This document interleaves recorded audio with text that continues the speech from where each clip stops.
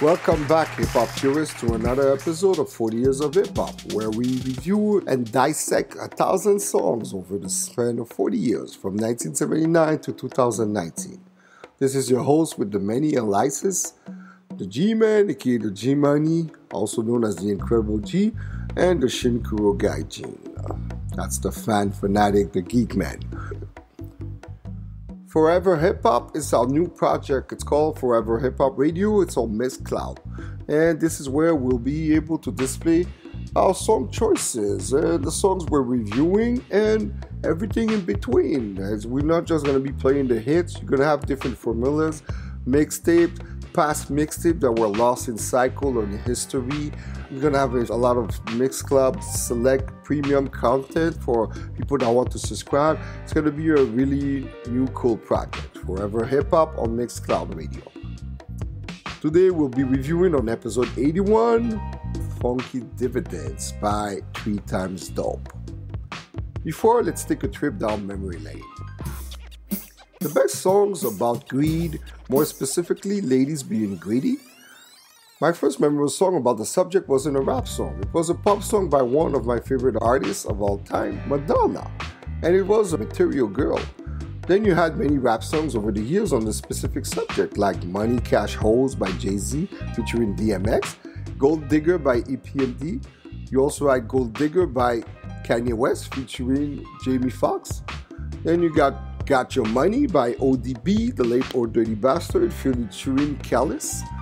You had Greedy Bitches by Ghostface Killer featuring Redman and Sean Wiggs. And also a Gold Digger version by Ludacris featuring Bobby V and Little Fate from the animation Shark Tale movie soundtrack. I didn't know about that, a Gold Digger song on an Animation Kids movie. Gotta check it out. The list can go on, but all these rap tales about greedy women started for me with this week's review by an underrated group named 3 Times Dope with the song Funky Dividends. Before we get to the review, be on the lookout for this week's next episode on Friday by my partner in crime, Mr. Ron. He will review Digits by Young Thug. This is really out of my league. To have a Young Thug track on the top 1,000. The song is alright and the topic interesting. About getting that money the young way, but really not my type of artist and style. Can't wait to hear Mr. Ron's review and reason to have this on our list. Wait up, I got an artist with a young in their name on my list for volume 2 for next season. Follow us and subscribe to find out which artist with a young in their name that me, the purest G-Money, listens to and loves. It's an interesting artist that I discovered last year. Now back to our review. Funky Dividends by the great group 3 Times Dope on their Original Styling album. As far as originality, what makes these songs original? When this song came out, I was still in junior high. Rap was at an epic point in terms of diversity. You had the Juice Crew, De La Soul, LL Cool J, Public Enemy, Boogie Down Production, Heavy and the Boys, and then came 3 Times Dope with this amazing song. This one fitted me so well since I was into that era of stylish rap, artists with swag and smoothness. Funky Dividends came at the right time and was dope. The song was so original, rapping to this girl, having a conversation with her, an amazing concept it was. The video too was deaf, cool and original. One of my all-time favorite videos. And for all these reasons, I had to go with a perfect score for originality. I give it a 5 out of 5. Courtesy of Discogs and All Music for information. A fun fact, 3 Times Dope was a rap group hailing from Philadelphia, Pennsylvania, consisting of EST, Chuck Nice, and Woody Wood. 3XD, as they were called for short, were a part of the Hilltop Hustlers crew, which also included Steady B, Cool C, The Youngsters, Mentally Gifted, and others. At first, they recorded under the name 3D. Delivery, lyrics, and flow. The lyrics were relevant and accurate for that time, simple yet original. The filler style was omnipresent. EST's pen was ill, and he had such an amazing original flow. As a hip-hop quotable, I got 4 quotables for this dope track. On verse 1, the whole verse. Cruising down the Ave with my homeboy Boov, laying back like Jack Mellow into the groove. The greatest man alive was cool, rocking my world. And I rock a little harder when I saw this fresh fly girl. Hold up, I can't go out like a nut. I had to conjure out a cool way to strut. They call me ES, the overlord of fresh. I saw you in a dress and I just had to impress. My compliment came true in the clutch. She started to blush, then I knew what's up. Call her next morning, said what it'll be. Dinner and a movie or just chilling with me. She said me, so I went and got the slimy. But as soon as I opened the door, she said gimme. It was like I was a bone and she was fetching. She gobbled cold, swallowed my wands like greedy Gretchen. Then after a couple of weeks of good loving, my friend, she did the dummy move and started asking for my dividends. Nah. Oh. As verse 2, I got, she wanted Jeffersons and Lincolns. I said, no way, you're slim. What do you think this is, President's Day? People start bugging over things like that, honey. You know the time, so don't act funny with my money. I refuse to abuse my savings and loans, so if you want some ends, baby, you best go with your own. Now, I said it once before, and I say it again, best believe you won't receive no dividends. As verse 3, I got, it's a shame nowadays you got to stay paid. It ain't like the old days when you could serenade, take walks with your girls at night in the park, and in the shadow secretly steal a heart. But the new wave 80s has everything reversible. Instead of walks, you drive a Cadillac convertible. 2 bounds to kill you, and all you need is one to constantly bug you to get their hair done. Every week's a new style. She's always got to rock it like a Super Bowl sack. She's stuck in your pockets. Oh, you see, it started back in the 80s. It was there in the 70s too. It always been there, the gold diggers. As the fourth verse, I got a whole verse. It goes like, now I don't like to get upset and I don't like to riff, but one thing that gets me hype is when the girls shoot the gift. Now there's a little saying about the G-O-B, but what she's really trying to do is take your D-O-E and wreck your whole check on the latest design. When you're broke, it's all a joke, but when you're paid, it's fine. This is vibe to you, I learned, begin to let it sing, and you can spin, but don't be taking nothing, my friend. Now I said it once before and I'ma say it again, best believe you won't receive no dividends. Courtesy of Genius.com for the lyrics, and for all these reasons I had to go with, for lyrics and delivery lyrics, with a 4.5 out of 5. A fun fact, EST would eventually go on to become an award-winning songwriter for top-tier R&B acts such as Trey Songz, Mario, Beyonce, and Destiny's Child. He has a Grammy nomination in 2005 for Destiny's Child's Cater to You song. Yeah, he really evolved, he changed his game, he went on to do production, the writing side. Now it's time for the top 5. Drum rolls, please. Here's my top 5 3 times dope tracks in any particular order.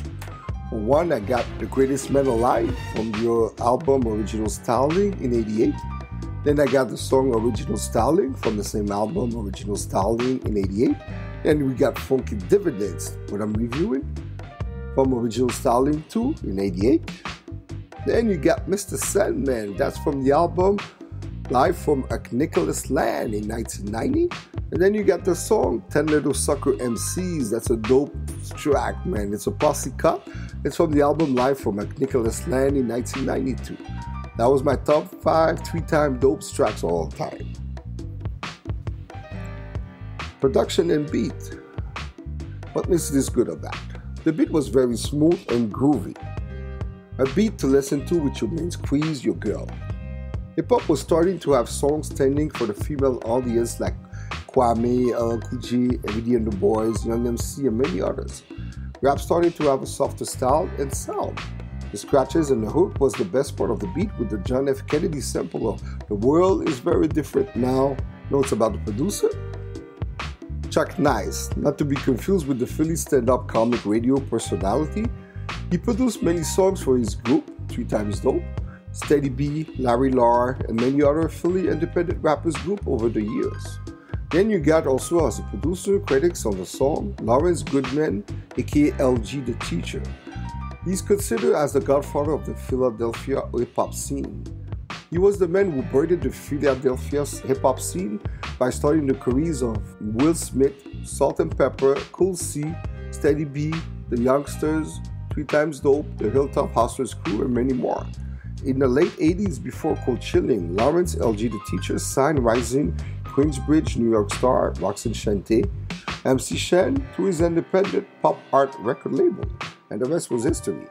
He was the producer, arranger, mixer behind all the projects at his pop art label from 81 to 96, and produced many songs of 30 artists signed to major labels like Jazzy Jeff and the Fresh Prince, Steady B, Cool C, Three Times Dope, and his most successful group, The Youngsters, that included two of his sons and nephew in the group. I got all this information from the coolschool.blogspot.com, where you got a good reference on Philly rap world.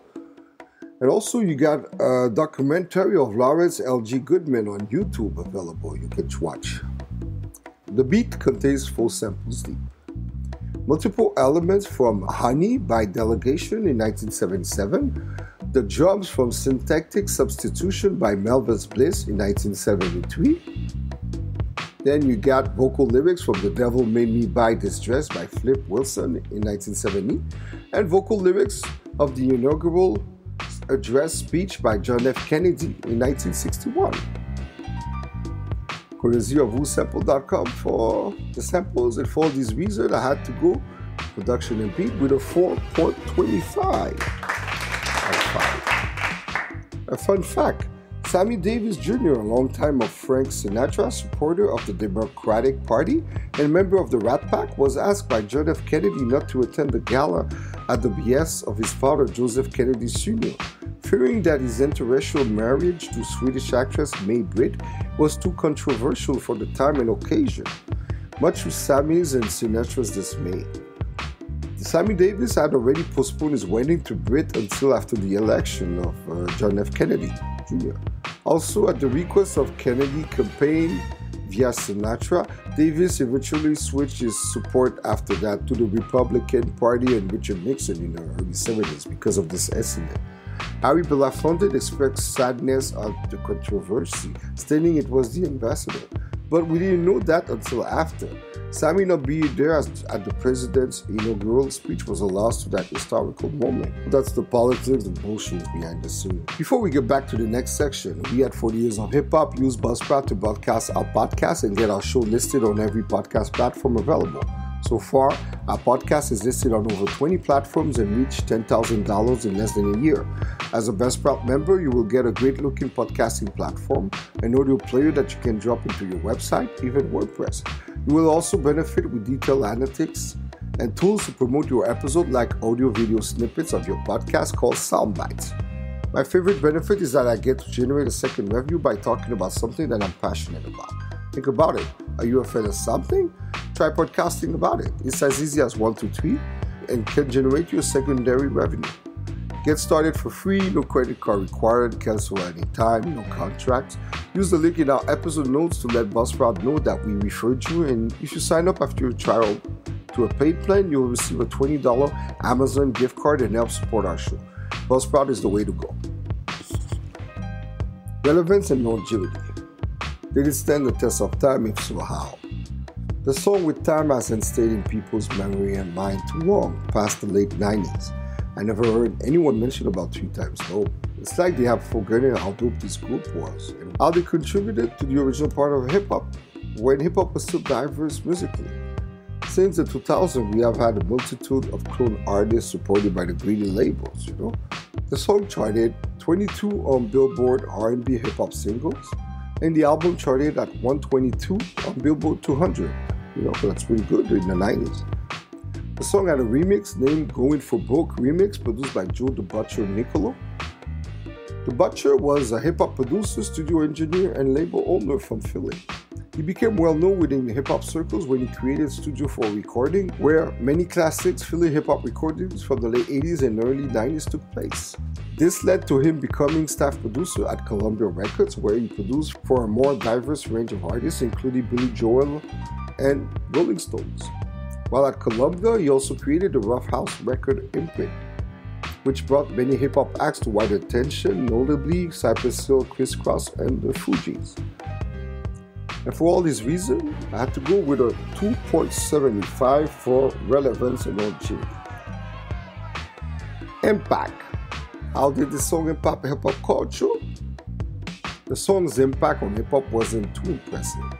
It is a classic joint with many hip-hop veterans and fans, a part of hip-hop history that's long lost sadly. I hope with the sudden resurgence by hip-hop 90s veterans such as Nas and AZ coming out with new joints, and the Dipsets versus the Lox amazing battle will make people remember that classic songs from that era exist. At least we at 40 Years of Hip Hop are here to remind you and educate you about these rare gems.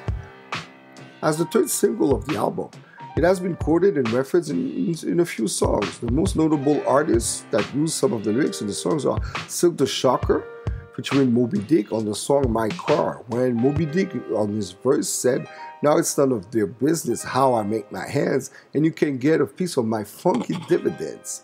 You also got Style P that referenced this in the song I'm a Beast, when he says, "You getting it or get it again, dirty money stink, funky dividends, no EST got ESP." That was nice. And for all these reasons, for impact, I had to go with 3.25. So to sum it up, I got for originality a perfect score of 5, lyrics and flow a 4.5 out of 5, for production and beat a 4.25, relevance and longevity a 2.75, and impact 3.25 for a total of 19.75 out of 25, for a percentage of 79%. Thank you, fellow hip-hop purists, for tuning into our podcast at 40yearsofhiphop.buzzsprout.com and clicking on the support us heart icon to buy us a coffee so that we can continue our weekly podcast journey until we reach 1,000 episodes. We're also available on all other major podcast platforms, YouTube and Dailymotion. Follow us on social media at 40 Years of Hip Hop, IG, Twitter, and Facebook. We also made FeedSpot's Top 50 Hip Hop Podcast list at number 40. Go check the list. All the links in our episode notes. I'll be back next week with Drumroll Please, Infrared by my man Pusha T. This is the G-Man signing out, and I'm Audi 5000. Peace.